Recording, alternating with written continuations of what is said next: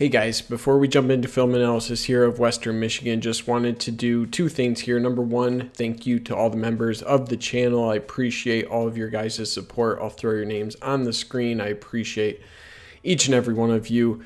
Number two, I apologize for the shorter length of this analysis video and lack of a second video this week. My goal has always been to get at least one offensive and one defensive video of 10 plus plays out per week of each game week.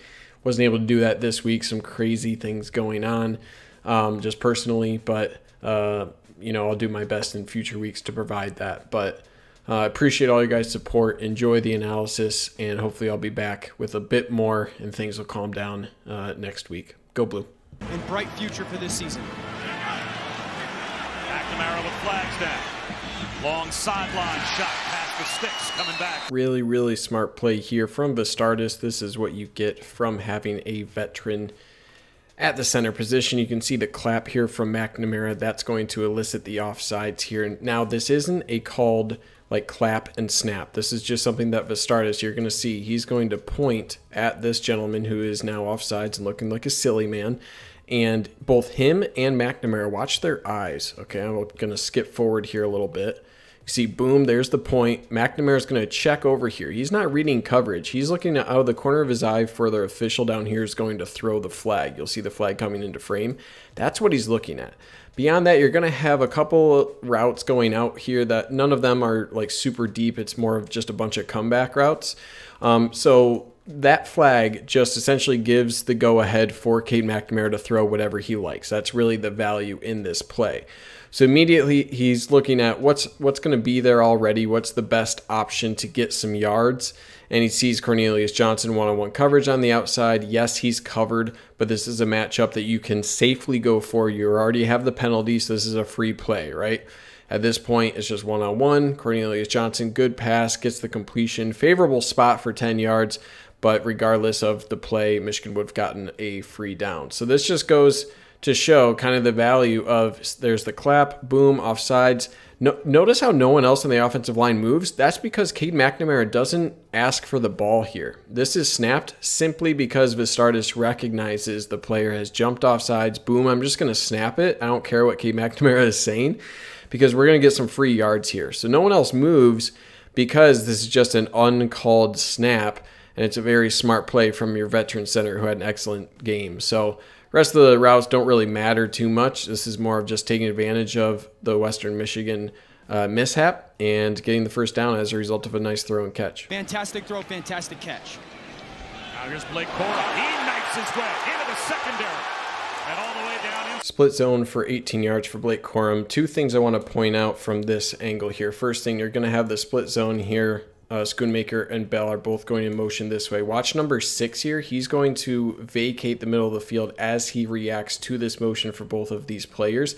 That's going to really be the catalyst for what opens up Blake Corum in the open space here. So let's watch that first. You can see, boom, he's reacting to that right here. Oh, he's out of position, right? Blake Corum turns on the jets right about there, accelerates, recognizes that gap, and number 6 is out of position. Second thing I want you to pay attention to is Cornelius Johnson. He's got one-on-one block here. His main objective should be to get inside, stay engaged, and that should give Blake Corum the opportunity, if he breaks it to the second level, to get a touchdown. Now, if we skip forward here, you can see right here, Cornelius Johnson needs to turn his body inwards, right? It looks like he's still running a route. If he turns his body inwards and just gets a block here, this is a touchdown. Blake Corum's already made the safety miss with a cut. Instead, because Cornelius Johnson doesn't, number 7 makes the play and stops touchdown. All right, let's move to the other view here. Front side, you're going to have, I mentioned Schoonmaker going to the split zone block here. You're going to have Stuber, Filiaga, and Vistardis all do a good job here, especially Vistardis on the front side. You're going to see him on 27 right there, really get his feet moving, create that hole for Blake Corum to cut off of. On the backside here, tough assignment for the 3 guys on the backside here, especially Keegan. He has to work his way inside, turn this nose guard this way, try to get some movement to create that left side of the hole. Quite a reach block for Hayes as well to get to the linebacker number 3. Honigford just has to keep his outside arm free and then work to the second level. They all do a pretty good job at that. You got to be careful if you're Hayes. Notice the hand on the back of the jersey here. You could get called for holding in the future if he keeps that up. Good job from Keegan, especially here, to turn his body inwards. Again, notice this hole created, and that's mainly because of the movement Vistardis did and the turn in the body that you see out of Keegan on the left guard position there. So good job from Honigford getting to the second side, and then the rest is all Blake Corum creating space. Again, Johnson, stay engaged, man. But really good play for the Wolverines. Corum back in, 11th play of the drive. McNamara swings it to Corum. Blockers out in front. He's at the 10. He's at the pylon. Little flare screen left here to Corum. Really well executed. You got bunch tight left here. With Sainristil, Bell, and All, okay? And they're the main blocks here. All these guys, the offensive linemen, they're just don't let anything in, right? It's going to go into Blake Corum. This is the design play. It's going to be a quick throw. So regardless of what happens, your key matchups here are just get your guys in the trips to just seal off any of the flowing bodies here on the second level from Western Michigan. Sainristil is going to be the primary kick-out blocker here. He's going out to the defensive back wide in a cut block. So these are the three guys to really focus in on as this play develops, right? So good job turning their bodies right away. Eric All's identified 27. This is the guy he's going to get. You have number 6 here. This is where Ronnie Bell is lined up ready to get his block. You can see he's engaged at this point right now. So they're all in really good position, right? As they start to flow, 27 doesn't even realize that Eric All is here. So he's already probably out of this play. Bell has really good positioning. He's got the inside. Again, his butt is turned in the correct direction here. And really watch what Bell does here. He keeps engaged, lets him get upfield a bit once Blake Corum is past him, right? Fine, you can work your way upfield, but I'm going to run with you, right? At this point, he's running with him. And then watch this clever thing that Ronnie Bell does at the end of this play. I'm going to turn my body, boom, right there, and seal you off. And then Mike Sainristil with probably the critical block on number 7 here. Cut block right at the midsection. Cut his legs, and now you just have a winning matchup, right? You got Blake Corum one-on-one against number 26. Look at all of the screen space. That's a matchup you'll take every single time. Nice angle here to get 26 to try to commit. Plenty of green space, and that's 6 for Blake Corum. So just really well designed, excellent blocks, especially from Blake Corum, and Mike Sainristil did exactly what they had to do to create enough space for Blake Corum to make the final guy miss, and that's a touchdown. Comes a blitz. McNamara, one-on-one shut down the sideline, looking for Ronnie Bell. Pulls it in with one hand. Ronnie Bell with the ridiculous catch that somehow got called back. Okay, well, we'll talk about the call in a second. So they're actually going to drop number 6 into the flats here. This safety is going to commit to Eric All on kind of like a skinny post route. Hard to tell exactly what it is. Got one-on-one coverage on the outside. We won't really pay attention to what's going on down here. So for protection here, you're going to have these two linebackers blitzing. I mentioned number 6 going out here, and then these two. So you got 4 men, 5 kept in for pass protection, plus Corum to pick up one of the blitzing linebackers. So protection is good, right? We move forward here a little bit. Boom, good job from Blake Corum picking up that final linebacker on his delayed blitz a little bit.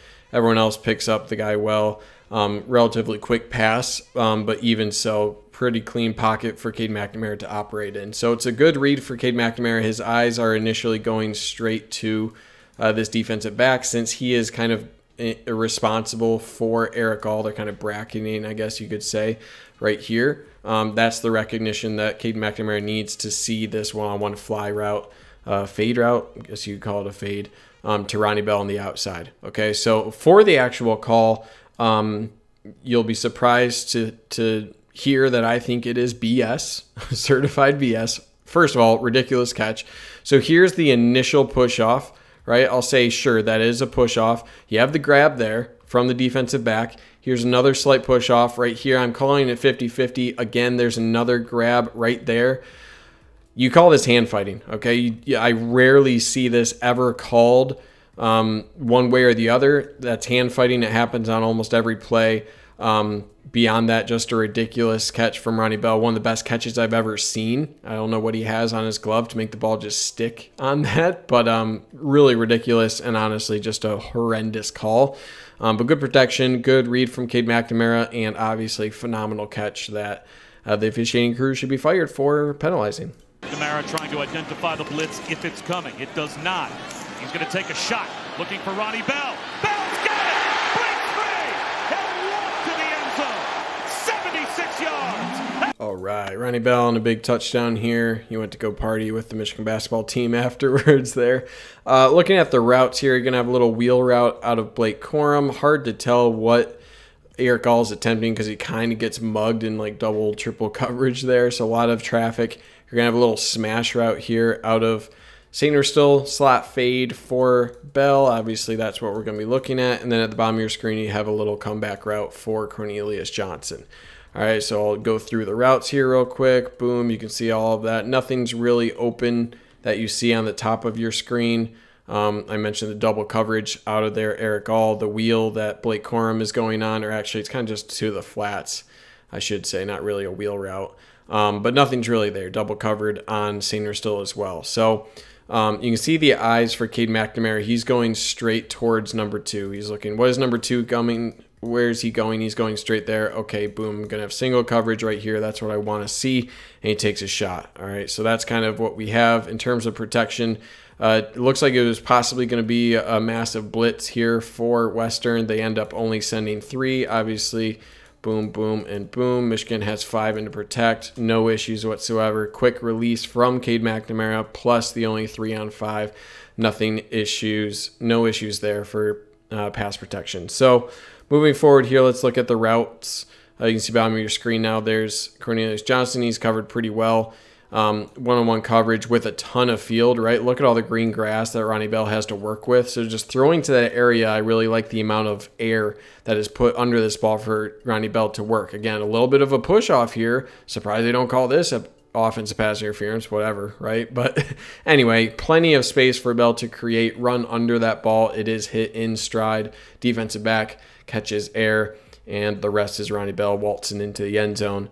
Good job overall. Good read, good pass, good catch, and that's 6. A part of you triggers to the next, okay, I've got to get to a football game. Haskins on 3rd down, breaks free. Split zone touchdown for Hassan Haskins here. Looking at the split zone action, let's look at the backside first. You're going to have Joel Honigford blocking the defensive end right here. Schoonmaker is going out a reach block here to the second level on number 6. Then you're going to have Eric All on the split zone action coming down for whoever is flowing into the play here. So these are your backside blocks. Main thing to look at is number 84 there, Honigford. He needs to get his head on the opposite side here. Okay, he needs to be working on this side because otherwise this defensive end is flowing down, and that's actually going to redirect Haskins on this run. You see he has to cut to the right because of that. Now, besides that, Schoonmaker needs to move his body similarly to the other side. He should be right about here instead of being on this side.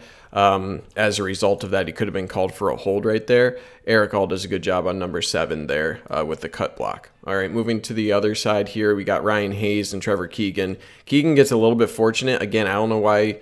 Well, I guess I do understand because this is where the split zone action is heading. But good movement here from both Hayes and Trevor Keegan. Good spacing. I like having the arm there for Hayes on Trevor Keegan. I'm pretty fortunate that the shed of this lineman on Keegan just happens to be at the same time that Haskins is hitting that backside hole because of Honigford, his block kind of blowing up there. So because 55 there sheds Trevor Keegan at the right time, that helps form that hole that you see for Haskins.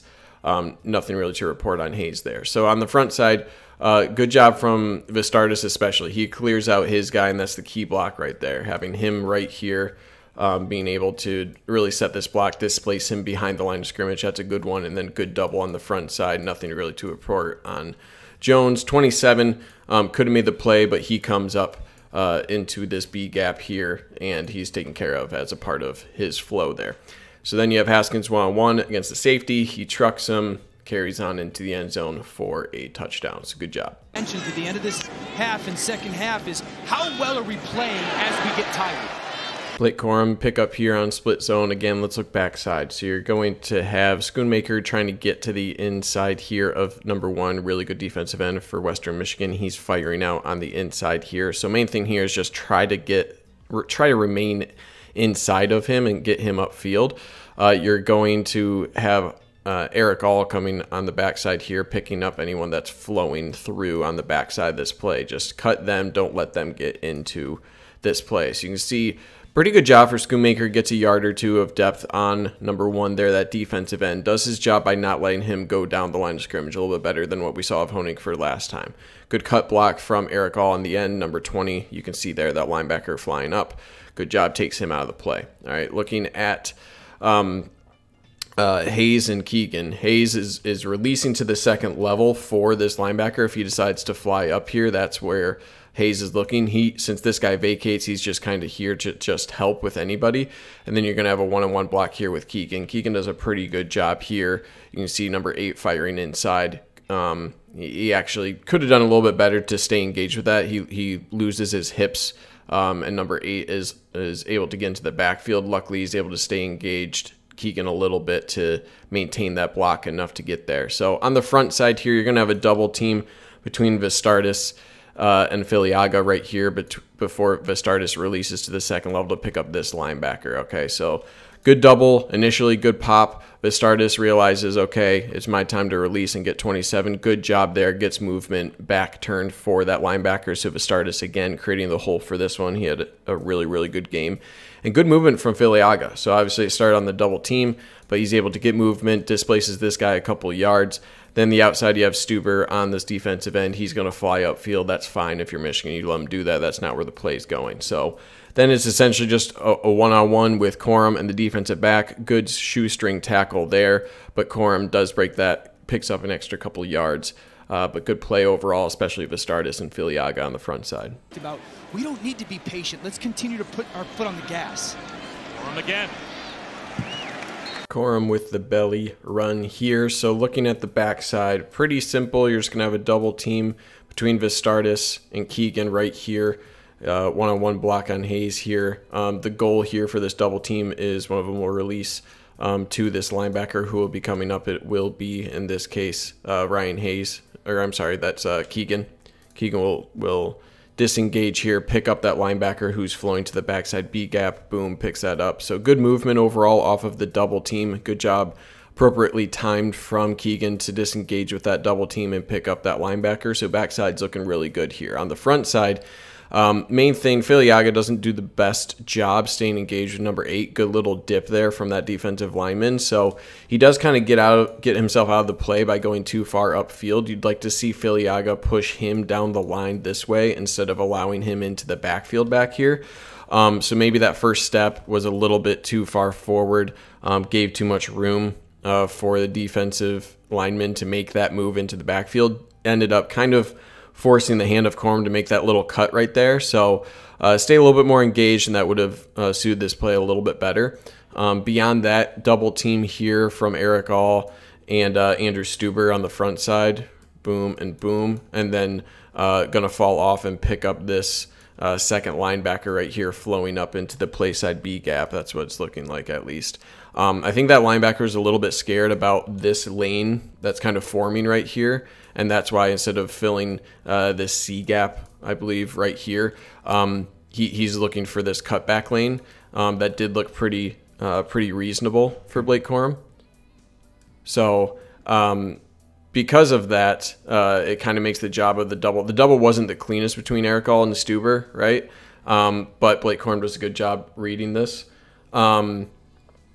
AJ Henning on the outside. This is the main block that could have been much better. So he is getting inside of this guy, which is appropriate, but he becomes disengaged, and that guy ends up making the tackle. So good blocks by the offensive lineman. Just want AJ Henning to do a little bit better job on the outside.